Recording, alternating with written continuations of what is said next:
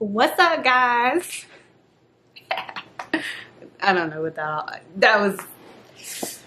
Ignore that cringe right there. Welcome back. Welcome if you have not been here before. So today we're going to discuss a fairly simple topic, but there are just certain things I feel like people don't consider when they're trying to go bioactive. And so today we're going to cover my top 5, or maybe just 5 in general, roadblocks that you might encounter when you're trying to go bioactive. Or at least I want to point these things out to you so that you're aware of them before you even decide to go bioactive, or if you've already went bioactive, just some things that you should consider. So I hope you stick around and let's get into this video.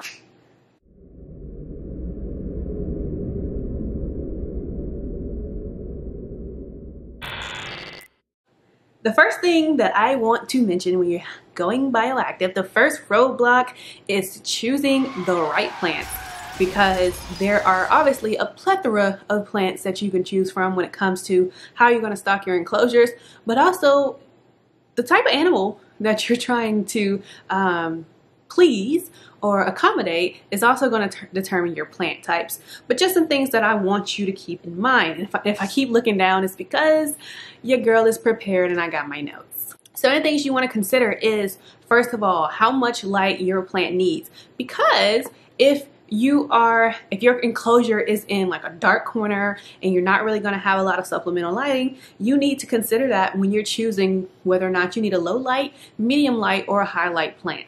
I typically just like to go for low light plants because even though my enclosures are next to a window, the way it's kind of set up, they might not get as much light as they require should they be a high light requirement plant. So consider how much light your plant may need.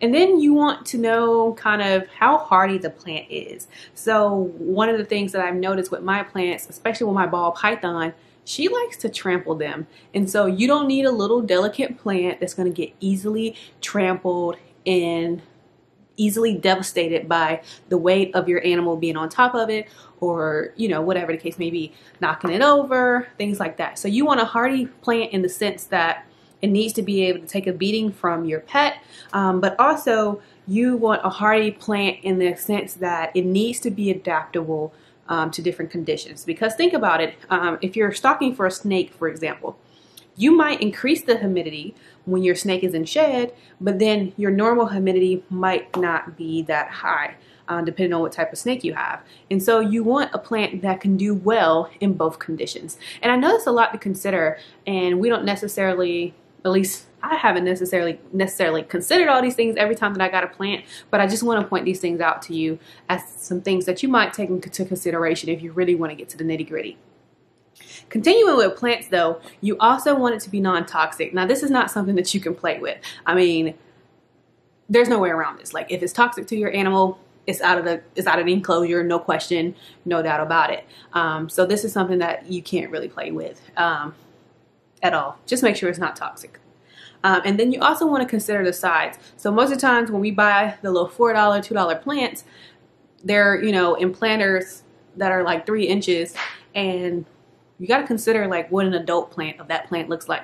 And one of the things you could do is simply have this plant in your enclosure until it gets adult size, and then you might want to switch it out for another small one or whatever the case may be. But just consider how much space it's going to need in the long run if you really want that plant to continue to grow in your enclosure. Alrighty, now my second roadblock is watering plants, because one of the things that I actually just realized I was doing wrong after my like 5th freaking bioactive build. I don't even know how many bioactive builds I've done at this point, but I was definitely overwatering my plants, like by a lot. And I think if you saw my update video of my bioactive enclosure, I think that's why all my plants died, or at least a majority of them, because I was just really overwatering my plants.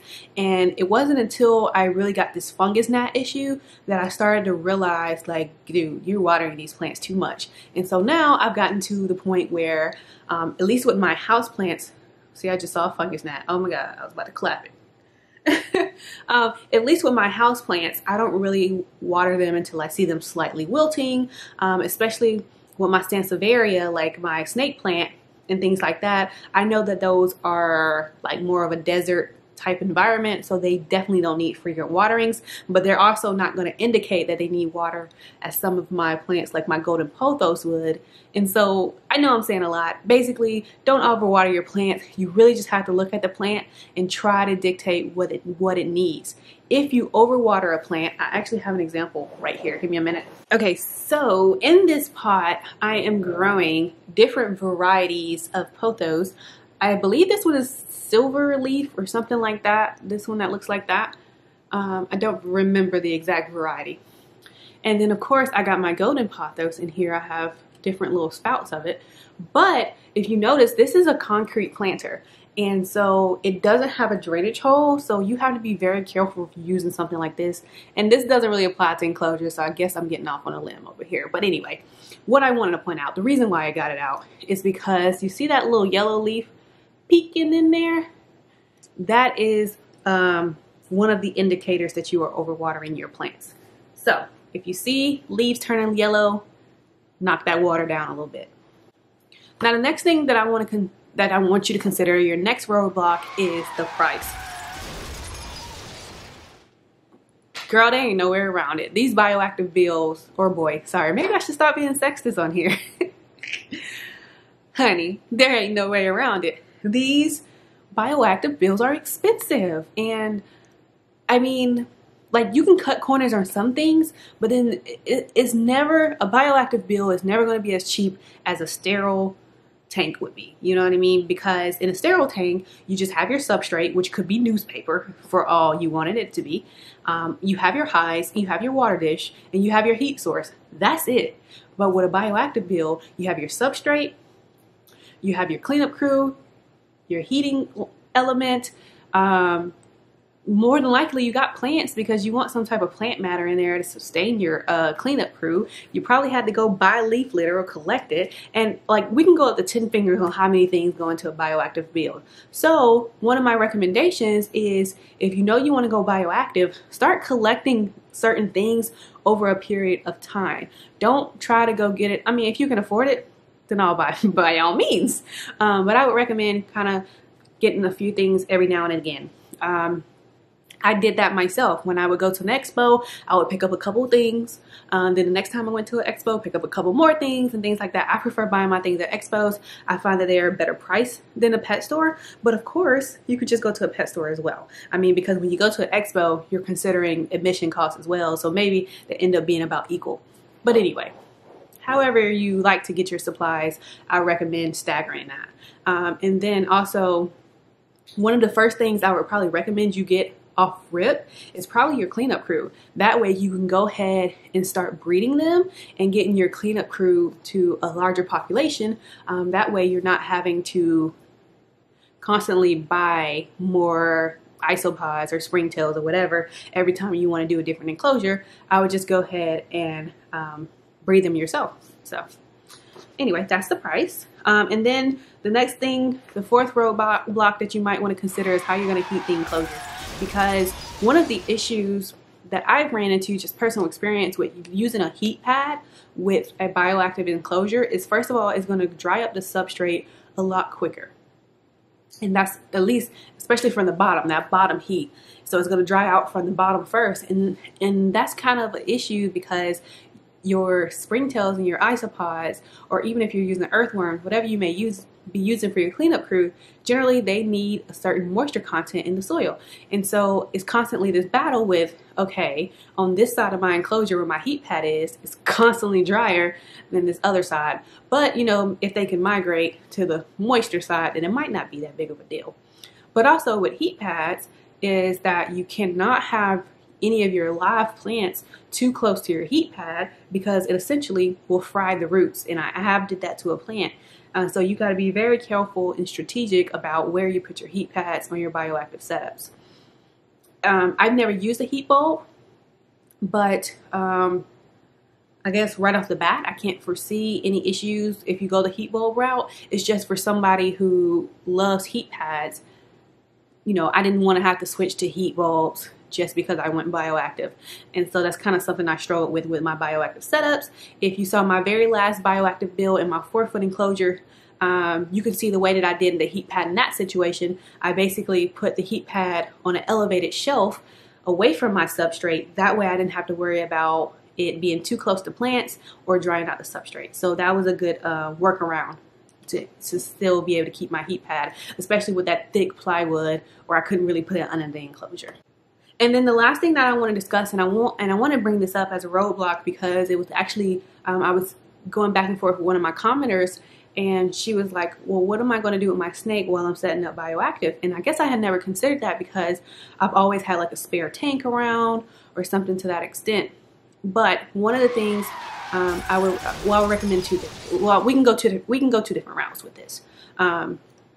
So if you're using if you're doing like the spray foam background with silicone and things like that, if you're using any of those harmful chemicals, then you have to let that cure before you put your pet back in the enclosure. So you really can't do your bioactive build in one night. It's just not going to happen because you're having to let these different things cure. So that means you have to have a temporary setup. I would recommend just going to the dollar store or going to your big box store and getting a plastic tub with a lid and just keeping your snake in there until the enclosure is ready. If you are not using any of those silicones or spray foams, then you can really do your enclosure build overnight. Then really all you would need to do, like I'll give you an example. For my very first video on my channel with my ball python, when I was setting up her enclosure bioactively, all I did was I let her hang out on my bed while I was putting everything in enclosure, and I did all of that within a couple of hours. Now you're technically supposed to let your cleanup crew get acclimated, let your plants get acclimated. So you're supposed to technically let your tank cycle for, I would say, a minimum of a week, but at least 2-3 weeks or so. But if you don't have time for it, then don't do it. I have only done the acclimation process once, and I haven't really had any ill effects from not doing it. So if you don't have a temporary setup, then I would recommend foregoing the background stuff, and just sticking to the basics of just filling it up with your substrate, your cleanup crew, your plants, and things like that, and then go ahead and put your pet back in there after you get done setting everything up. So that's it. I went through all of the roadblocks that I wanted to go through with you guys. If you have any other roadblocks or things that you feel like people should consider before they go bioactive, then definitely leave a comment below and let's start that discussion. I would love to know what you guys think. There are other things that I probably could have brought up, but maybe we'll bring it up in a future video. So make sure you subscribe for that, and I will see you guys next time. Peace.